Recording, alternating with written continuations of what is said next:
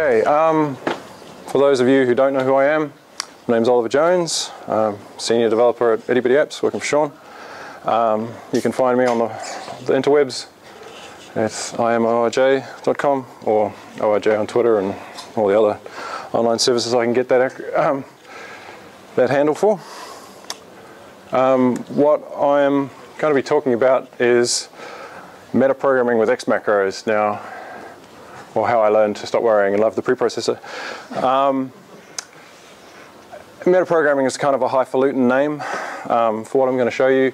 Metaprogramming has connotations of, really hardcore C++ template programming, Ruby with DSLs and all that sort of. It's a hip thing to do. This talk is really metaprogramming for 2-year-olds because it's not that complex what I'm going to talk about. Yeah, I'm no template or even preprocessor guru, but anyway, stuff. Probably all of you use and are familiar with the preprocessor in languages like C and Objective-C and C++, but you may not actually know what exactly it is, and you may be unaware of some of its features. The preprocessor is part of the standard C library, well, the C and C++ standards. Most compilers have extensions to the preprocessor. Even Objective-C, I don't know if Objective-C is standardized actually, but it adds the import operator to the preprocessor, and that directive, well, rather than operator, that directive is actually very different on platforms like Windows, where Microsoft use it for importing COM type libraries. So that may not be, that's not part of the standard C99 or C++11 standard.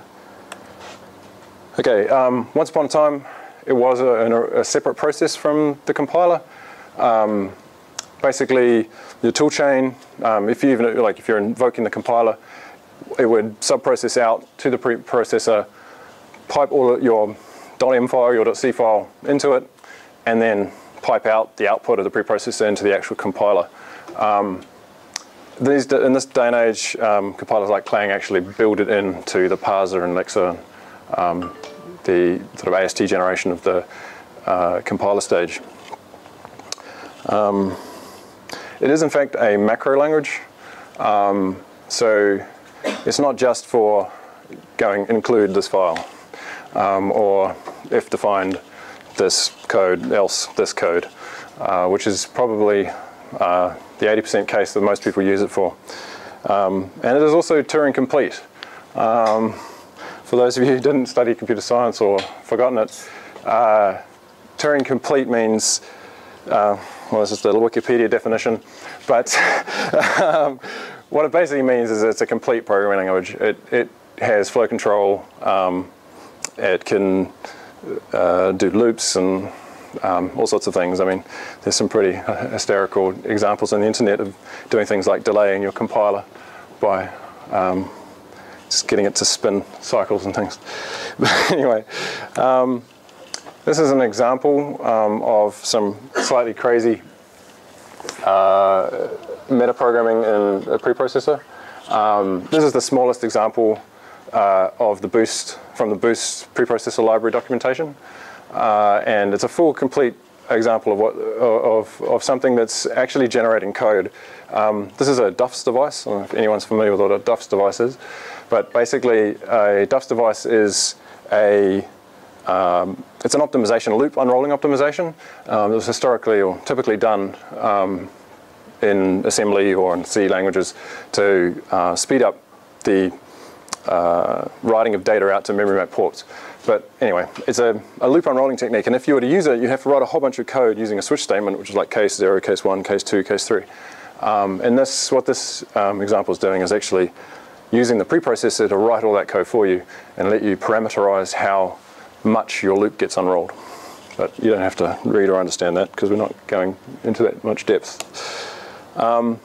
If you do want to do some pretty crazy stuff, then I highly recommend you look at the Boost library. It's probably the most complete and powerful preprocessor metaprogramming library out there. and of course, it's also targeted at C++ programmers, but you can use it in a Objective-C program if you needed to. Anyway, so for what I'm going to talk about, this is all you need to know. Well, there's a couple of slides of all you need to know. First of all, there's two different types of macro in the preprocessor. There's object-like macros, which are basically just, I've got this and I want to replace it with this other thing. And so here I've got identifier and replacement list. That replacement list can be just arbitrary text. It's just whatever you like. The other type of macro is a function type, like macro, where you have an identifier which takes parameters or an argument list. And that argument list can be arbitrarily long with predefined argument names, or it can be actually in more modern compilers a variable argument list. So just dot dot dot, and you can put as much as you like in there. And then on the replacement list side of things, again, it can be just arbitrary text. And in the function-like macros, any of the identifiers you put in your arguments list will be substituted in the replacement list. So in this case, any occurrence of A1, A2, A3, or AN would be replaced in the replacement list. There are some rules around that. It has to be like it has to be a symbol-like identifier, so it can't be just random against another word. So it wouldn't replace, if you had the replacement list was A1, it wouldn't replace that or the end of that with your macro. You would have to have white space in front of it or some other thing that would delineate it as being a symbol. But other than that, the only other rules are what you put in your arguments can't be a comma, and it can't be a parentheses, or either left or right parentheses. But you can work around that. You can get commas in there by enclosing anything in a set of parentheses. So you can have, for the A1 example there, you could put a bracket set and then put something, comma something, and it would go in as the A1 argument. The other things you need to know about are the stringify operator, which is basically a way of turning arbitrary text into a string. So here in this example, I've defined a macro stringify, it takes a single argument, and then you have hash A. And so what that is going to do is basically just enclose whatever the argument A is in quotes. And so in Objective-C, to get to be an Objective-C literal string, you're going to have the @ and so you put that in front of the macro. So it's just that is just plain text, it's already there, and then the string is put in afterwards by the stringify macro. The second type of operator is the concatenation operator.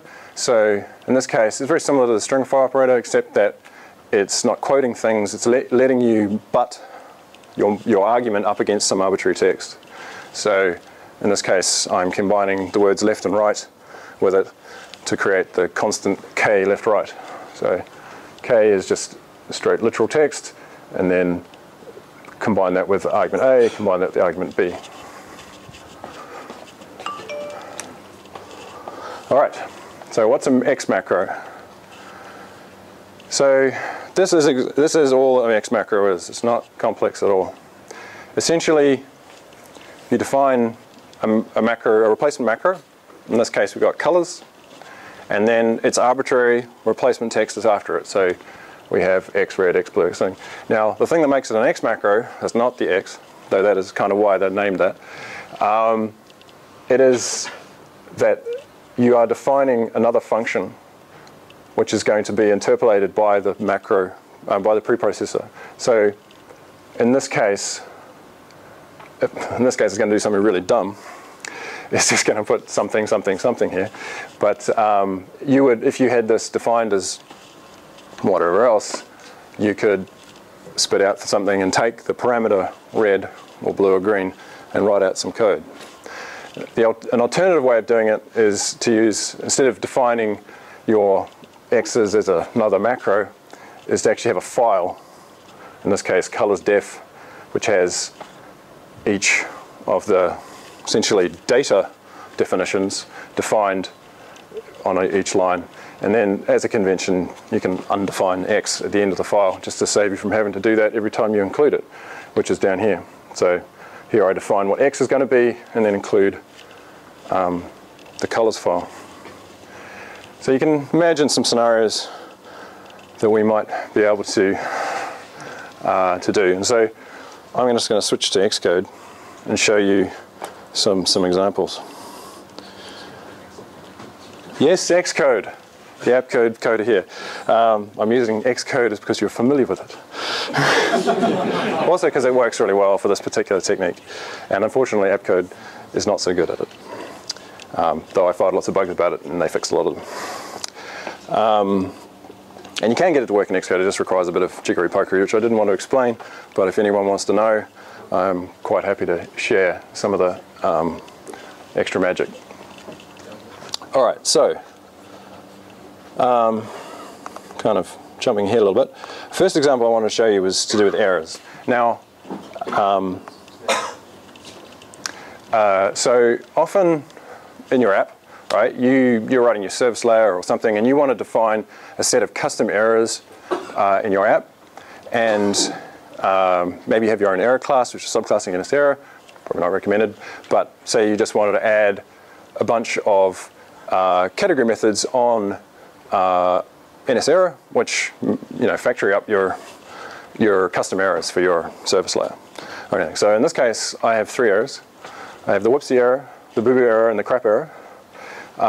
They have each got a name, obviously, and they have an error code, 1000, 1001, 1002, and we have some error message. And that error message is actually going to be the localized string localized string lookup key. Anyway, so that's our errors. Now, there might be a number of things I want to do with my errors. I want to generate them, and maybe I also want to be able to validate errors against my set of errors. So let's have a look at some of the code.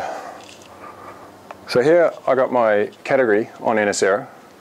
First thing I do, define my error domain. Next I want to have an enum of error codes.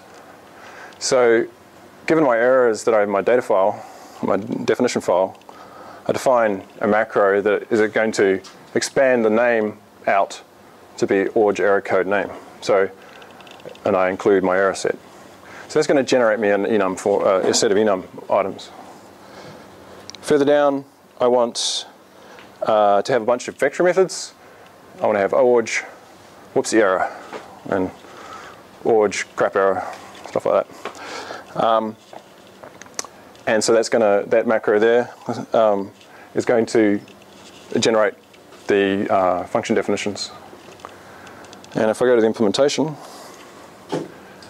here we have the actual code generating the function implementation. So again, another macro definition, which this one's expanding out to actual full function, which I've broken out into multiple lines using the line continuation character, backslash.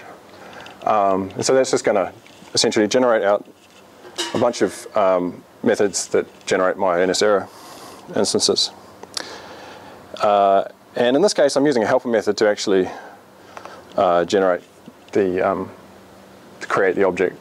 So I often do this just to simplify the macro definition. Problem with macros is that you lose all the syntax highlighting and stuff. You don't lose compiler error checking and stuff. The Clang is very, very smart at figuring out where you've screwed up, and it'll show you exactly in the macro or whatever where it considers something to be wrong. But in this case, just simplify that. And then the third method is a way of me checking whether or not an NS error is a known org error. And so you'll see I'm using the macro to generate a bunch of case statements. So just quickly show you the preprocessor output. Go to the bottom, come on. So, where are we? So here you'll see that's the actual generated code that the preprocessor has spat out for me, saving me from writing it all myself. Now the benefit of this, of course, is I can just go back to the errors def file and just keep banging in errors.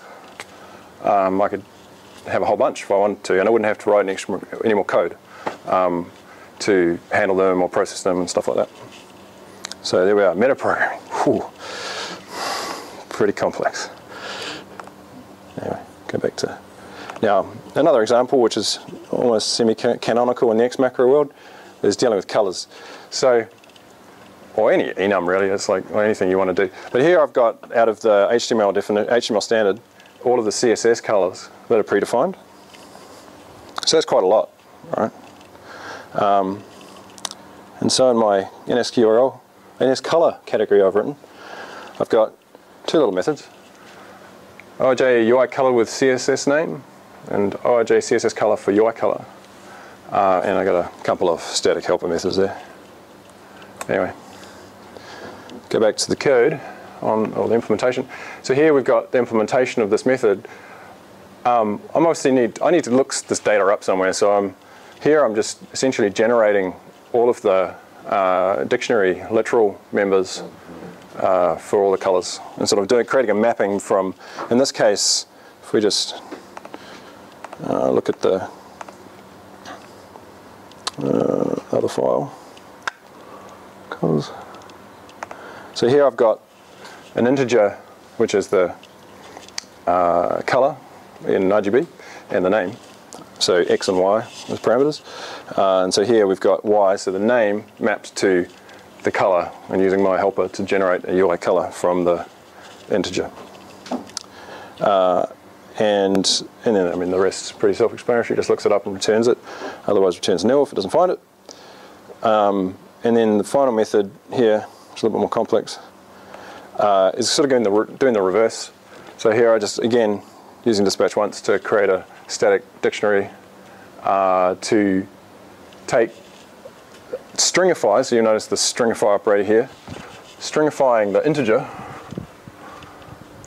and lowercasing it to a stringified version of the name. So a string to string map, and then using core graphics basically to turn a UI color into a hex string, and then look that up in the dictionary and return a color based on that color name. Anyway, sorry, it's the other way around. Taking a color and turning it into a name. Sorry. So yeah. So as you can see, like I could do this differently. Right. This is a problem you could solve with a data file. You could put all these CSS colors in a plist, or you could put them in a JSON file, whatever you wanted to, and you would just load that data in at startup, or similar to this case on first use or something like that. And it's a perfectly legitimate way of doing it. The downside to that is that you have got to load and parse the file. So there's a little bit of performance hit. The other thing is, if you're not using something that's easily slurpable up like JSON or plist, if you're just using a text file, you'd have to write a parser. You have to write something that actually parses that code up. And so that's just more shit you've got to do, more code you've got to write. And here you get kind of the same benefit, but instead of using your own brain to write a parser, or using Apple's brain to write, slurp up things with plist, use a compiler to generate the data for you. And the final example is a little bit more complex. It's about using X macros to theme an app. So I think I spoke to someone or posted on the mailing list about how I have in the past used X macros to provide theming support in an app, or at least to make it a little bit nicer when you're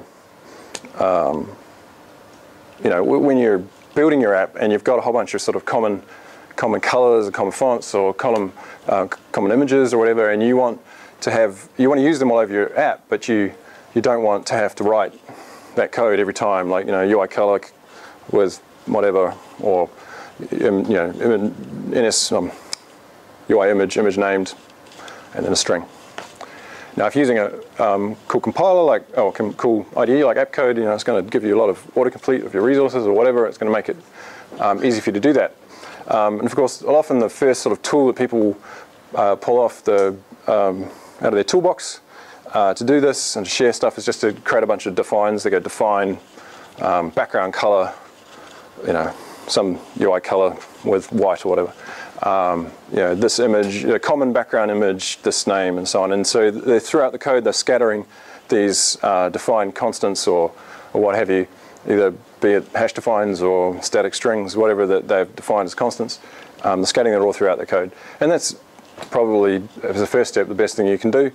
And it works pretty well. It's a bit ugly though. What I'm going to do is a little bit more sophisticated, but it's roughly the same thing. It's just essentially creating a bunch of compile time things that you can use. Anyway, so this example here, I've got just some normal hash defines, so some colors, and then they're going to be replaced by this RGB text, and that isn't defined anywhere here yet, so that's a syntax error at the moment, because RGB is not a function or anything that I've defined. And then I've gone, okay, I'm going to create a color named view background. It's going to be off-white.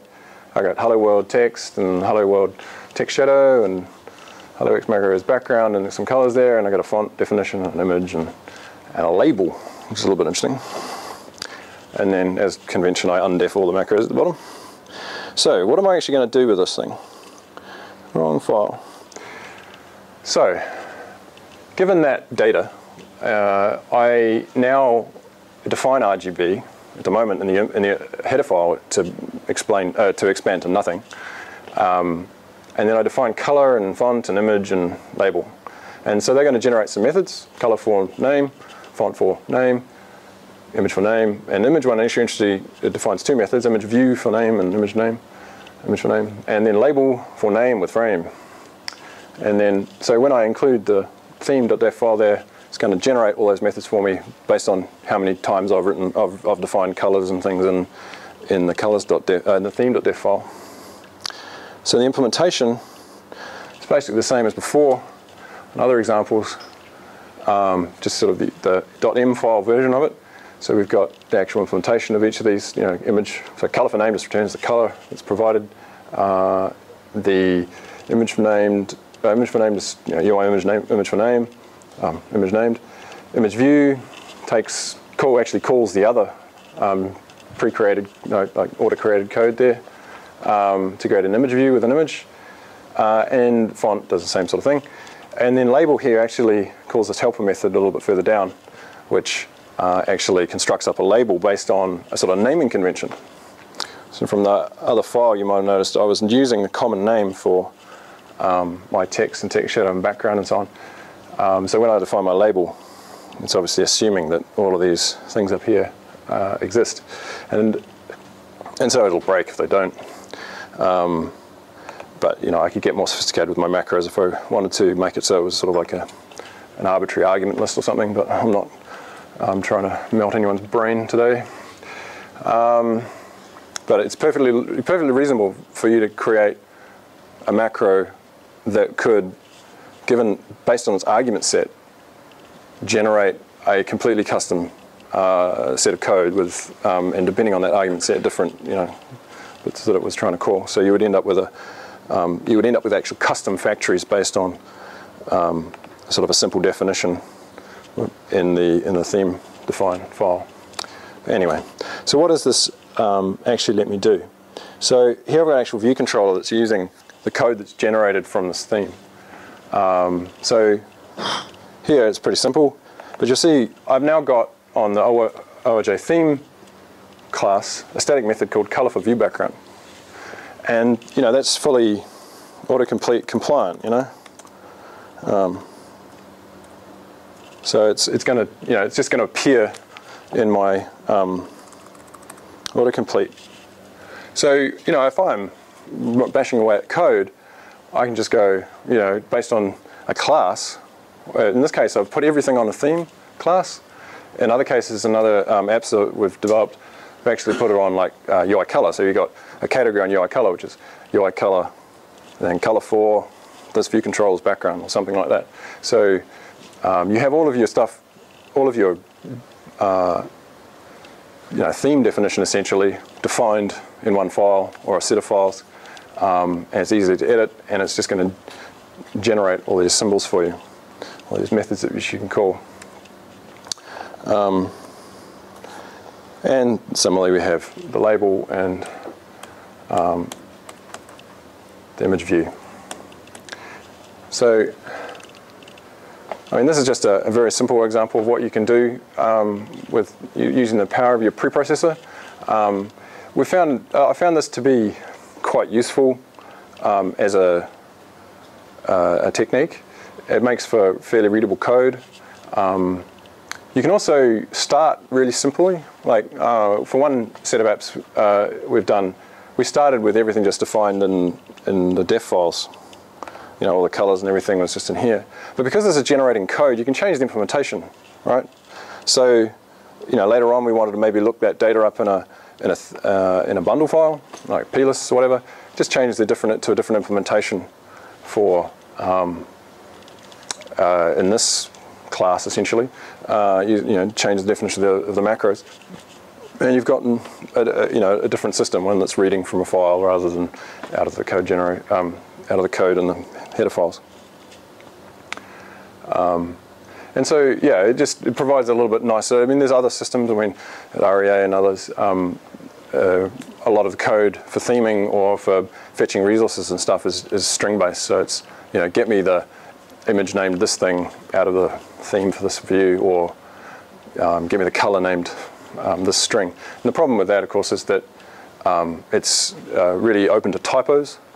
And not even necessarily just typos, but also changing the data, the structure of the theme files. Like if you go and edit the data, that gets out of sync with the code. So you end up, you know, your app still builds and runs and everything, and then you click this button, it opens a view controller, can't find a resource, and the whole thing falls apart. And so you don't find those errors and those problems until essentially test time or runtime. The benefit of using symbols or something that's defined and the compiler knows about is that it will fail at compile time. Like if you take, you know, if I remove one of the colors I define or whatever, it's not going to build, and it's going to complain that it can't find color for hello X macros text shadow right there on the label where it's used. Yeah, so it just sort of gives you a little bit more sort of warning up front that something's going to go wrong. And so yeah, I quite like using this as a technique on the front of theming systems. Even if, you know, if we're using an underlying sort of file-based or data-based theming engine. And of course, you can get as creative as you like this. The X macro, what you generate or you in your class definition is entirely up to you. It doesn't have to be on a particular class. It can be a protocol, which is then implemented by a particular class. So you can have multiple switchable themes or all sorts of things, anything you like. And that's it for the code demo. And the final slide is just some links to things on the interwebs for your reading pleasure. So I've got the Boost preprocessor library if you want to melt your head, and the book chapter that helps explain it a little bit from a book on Boost. And of course there's Stack Overflow X macro shenanigans, and a quite good introductory Dr. Dobbs journal for those old school C++ programmers. But yeah, that's it basically. Any questions? Yep.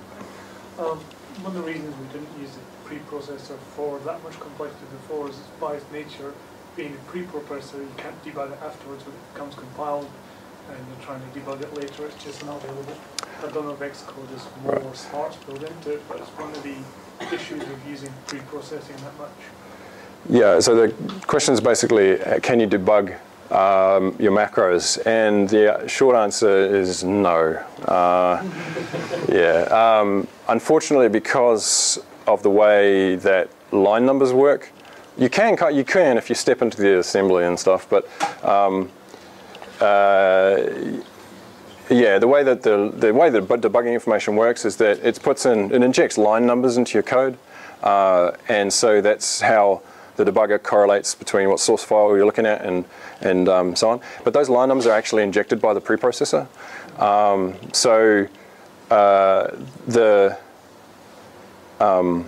And when it's expanding macros, it doesn't introduce any more lines because they're supposed to correlate to the source, not the preprocessed source. So yeah, so it does become a little bit difficult to debug, which is why I advocate using helper methods. Don't put a lot of complexity in your macro. Put the complexity in the helper method and just call the helper method and pass the arguments in from the preprocessor. Yeah, and that makes it a lot easier to debug. I noticed you're passing some stuff into NS localized string. Yes. When you run gen strings, does the preprocessor still get taken into consideration? Don't know. Not sure about that. I imagine gen strings is probably just looking for the string in the source file, so it probably works, but it won't know about any of the preprocess like in your def file. So yeah, you're kind of up to you to copy and paste those into your strings file. Yeah. Any other questions? Cool. Cool, thanks.